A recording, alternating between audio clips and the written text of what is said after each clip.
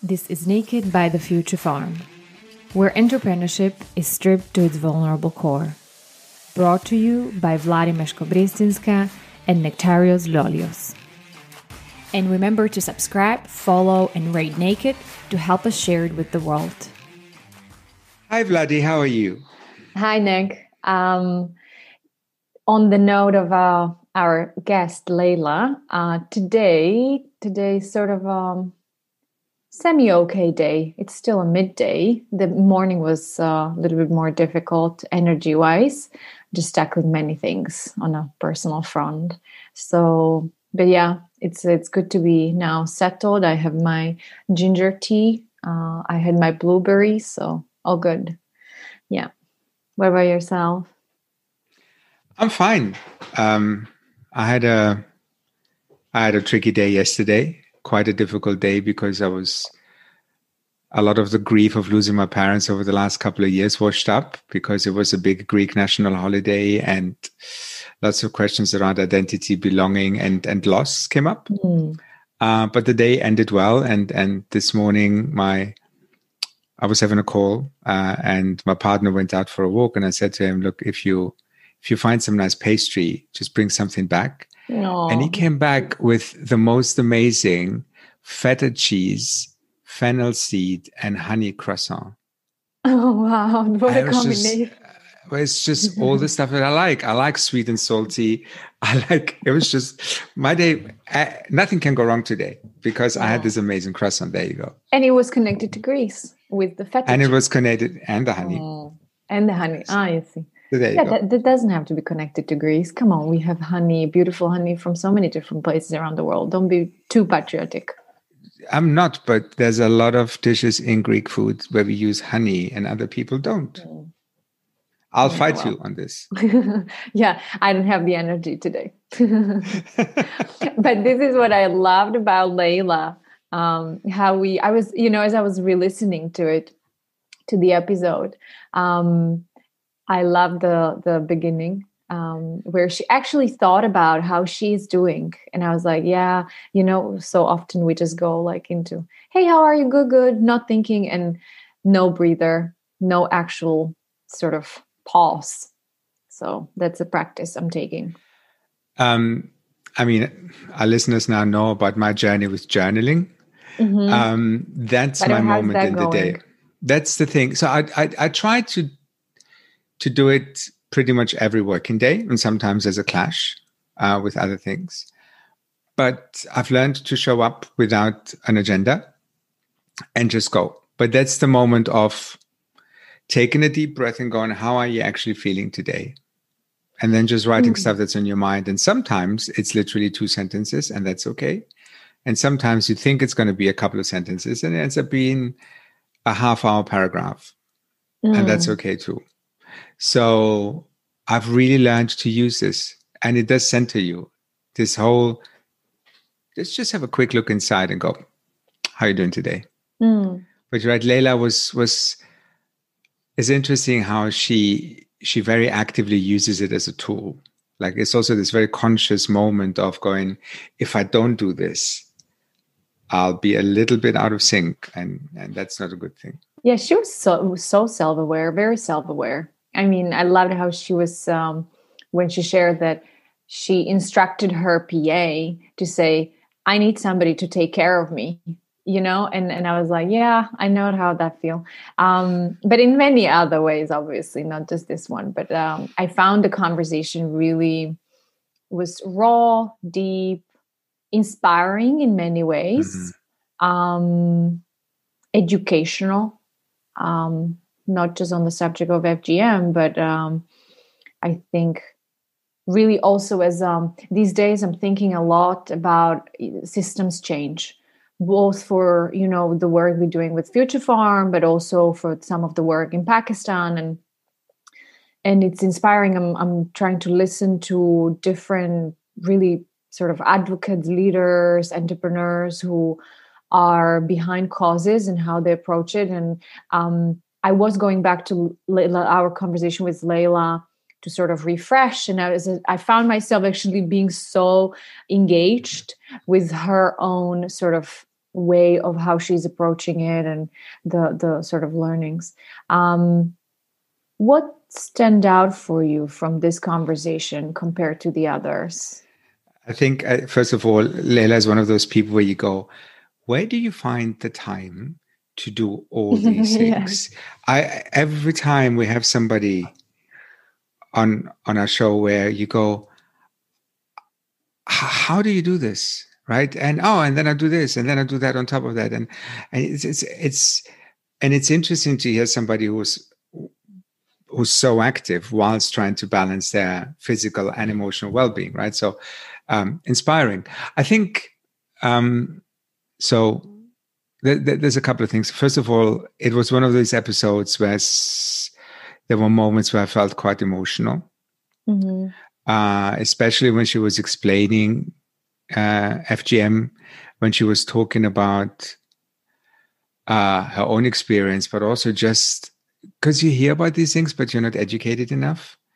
There's also an element of being, as a man, not necessarily able to fully grasp it. But being able, at some point, I realized as my mind went, I know that there's a movement against circumcision with men, which is also an element of cutting. Of course, nowhere near the same ramifications, right? But lots of things in a territory that we didn't really embark to explore, right? So it was learning, lots of learning. Probably the biggest learning that was quite a feeling that I had very strongly after the conversation was, you can tap into communities of all kind of definitions. You'll always find the same elements. You'll always find people using their own terminology and their own words to describe the things that we see with our more traditional definition of entrepreneurs. And it was great to have that conversation about how activists are these people by themselves. Broken people. Yeah. And we never talked about entrepreneurs as being broken. It was interesting when she said it, right? And actually I nodded. I mean, now when we were recording, but even today when I was re-listening to the episode, I was thinking actually about what you said, how you experienced and took in what she was saying as a man.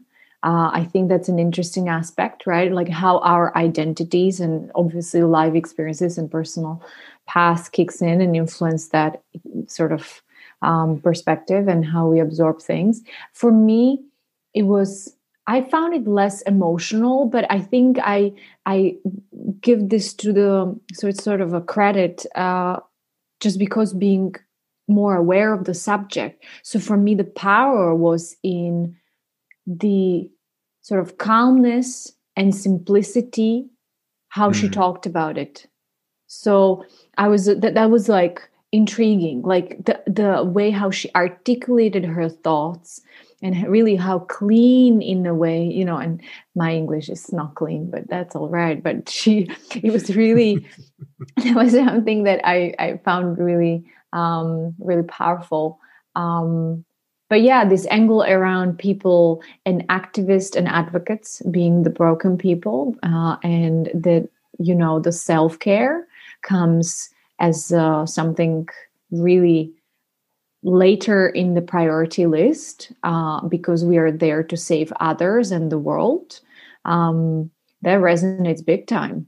And I see that a lot, obviously, with entrepreneurs, but I have so many friends who are leaders of movements, non-governmental organizations, activism of all kinds. And this is the most common sort of a factor that has brought them or is on their journey, has been the major struggle for which is sort of a hindering factor for them to actually be more effective, right? And it's just because I think it's this whole also societal, industry, wider system narrative that, you need to, we particularly when you are activist, I always had that sort of notion is that you first need to give to people, is like, don't be selfish, is that selfishness kicks in, I think, and the feeling of guilt. So it was awesome that she emphasize this.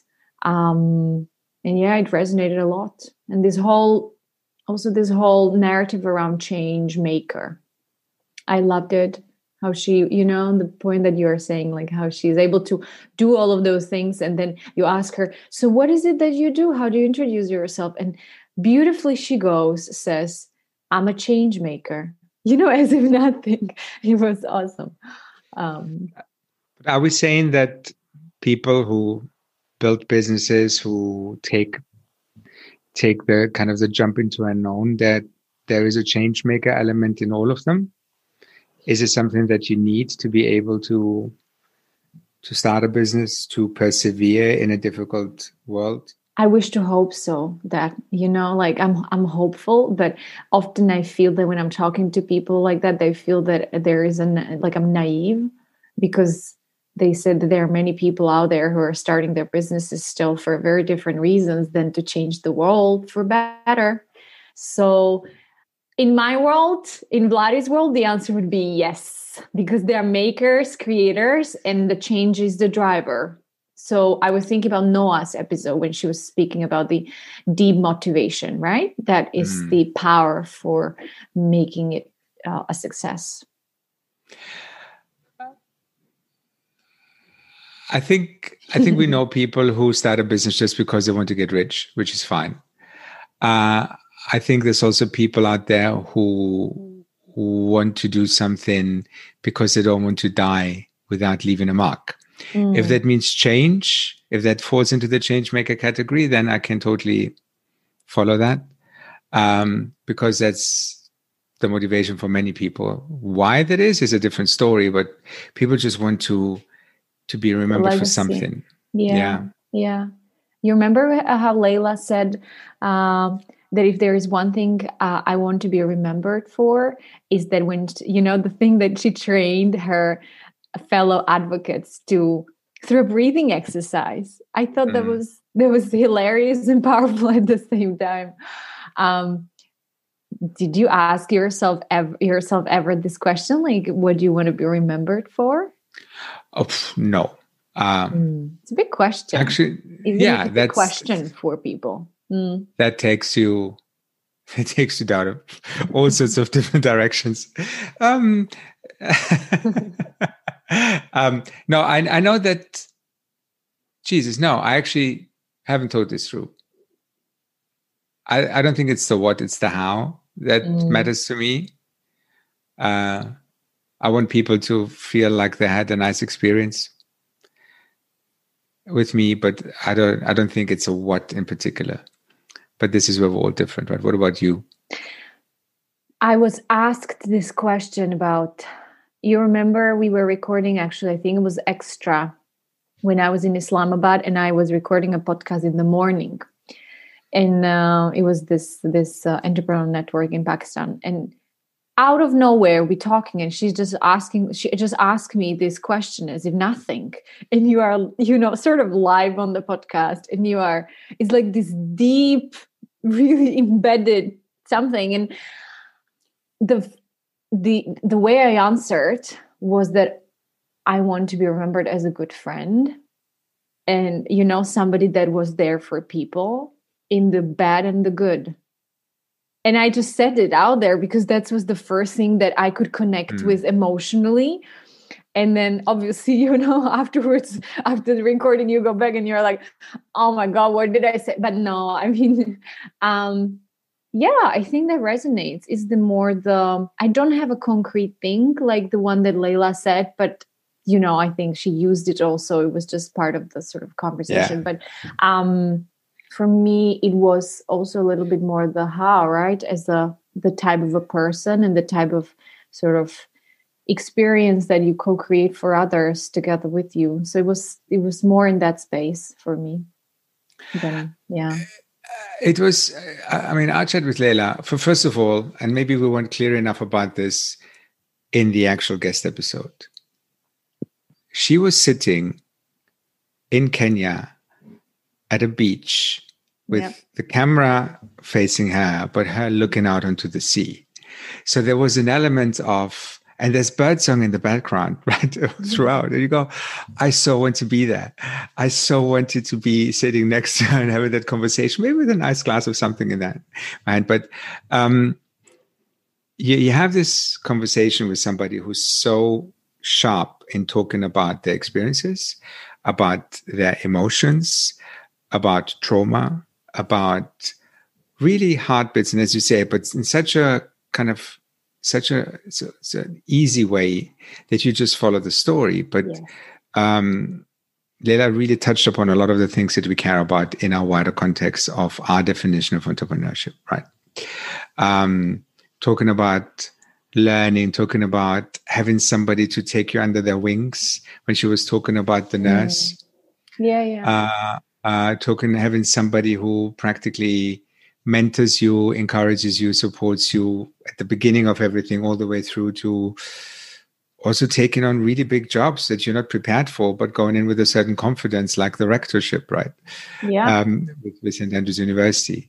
There was a lot of stuff where you just go, I want to be able to do this the way you do this, you know? Yeah, I had a similar feeling. I sort of felt attracted to her in different ways. The bit around the support bra was brilliant. I was the inclusive Vladi kicked in. I was like, oh, what's the other word, so Nektarios can feel included, or other listeners from a sport, it's not sport bra, support bra. But I was thinking about when you also said about the nurse, and when she described, I'm hiring people who are not going to be just, the yes people, yes ma'am people. I found that also very important. And it was sort of like I was reflecting on our own team and our conversations and how we call each other out, but we are there for each other in the difficult moments. So it was interesting when she said it as a solo founder. I did reflect on that, right? So that sort of awareness that I don't have the luxury that, for instance, we have two of us within the team and in the other teams as co-founders, but you still actively go out there and hire people in your team, core team, that they can actually call you out. I think that's certainly a lesson. I was also thinking a lot about just coming back a little bit towards the motivation when we ask her about the driver for the movement, right? When she was actually describing the emotion as the key driver, the anger. Again, I was going back to the conversation with Noah and that deep intrinsic motivation that, it can be connected to your personal experience, or simply the emotional connectivity, the bond that can be so powerful, like an engine to, you don't even know, but you embark on this entrepreneurial journey. I was listening today in the morning to another entrepreneur. She's not with us anymore, but she's one of my really, sort of role model and somebody I look up to, Leyla Jana. I wish we would have her on the podcast, but not possible. But she's the founder of Samasource and another business, but sort of, I'm bringing it up because she's been also a major driver of a movement, helping people to be lifted up out of poverty. She was helping in emerging markets to give work to people as a tool of enablement and self-reliance. And I was listening to a podcast with her, and she was using similar terminology and constructs and sort of the perspectives that I was thinking it was connecting back to Leyla. So I think there is a lot that systemic change agents and entrepreneurs are sharing. It was really beautiful to hear it and to listen to it and reflect on, again, how we can effectively drive a change for better health within the world of entrepreneurs. That was, for me, probably one of the biggest takeaways. So whilst in the last week, we had an email from one of our listeners saying how every episode resonates a little bit with their personal experience.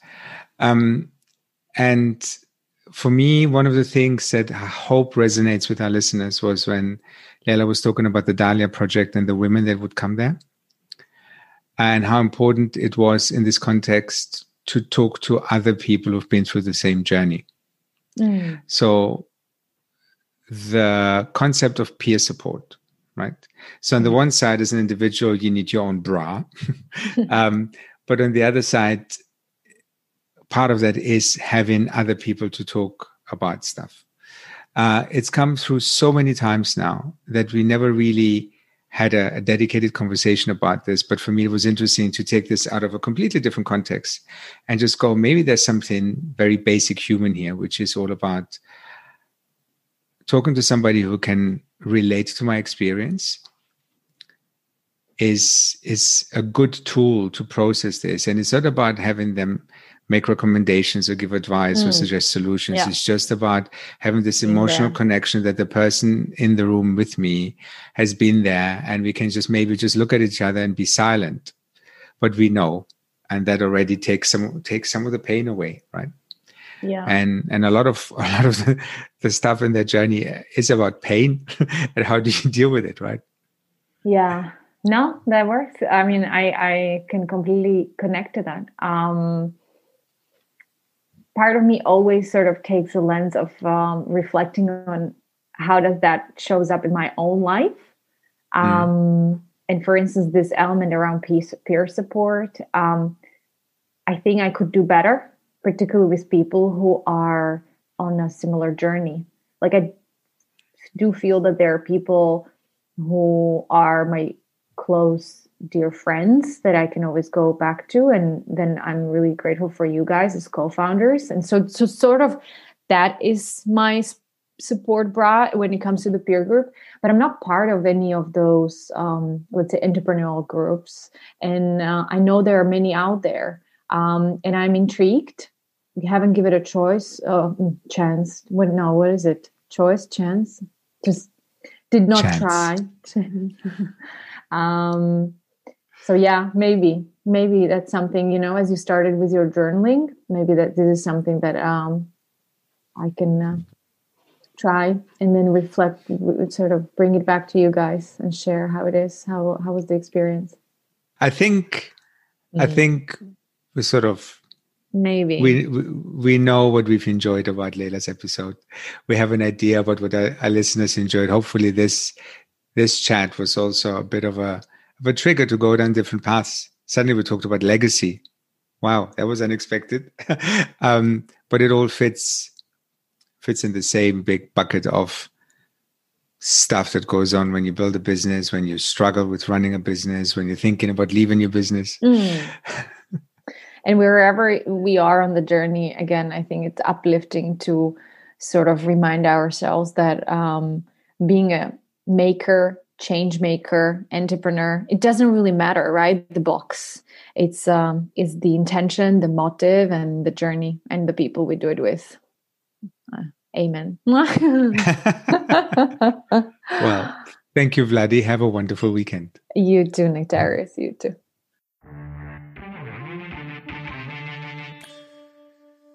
You've been listening to Naked by The Future Farm, where entrepreneurship is stripped to its vulnerable core.